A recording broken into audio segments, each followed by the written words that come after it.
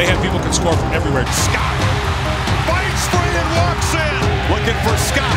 Touchdown, Tigers. Deon Cain headed for the end zone. Touchdown, Tigers. Peak wide open. Touchdown, Clemson. Jordan Leggett, the outstanding tight end who walks into the end zone with a touchdown. Post right down the middle to a wide open Hunter Renfro touchdown. Jermon Hopper. And this is just too easy. Watson floats it for the end zone. Another Clemson touchdown. Ray McCloud. Wow, look at the catch here. And the hand and eye coordination. Look out.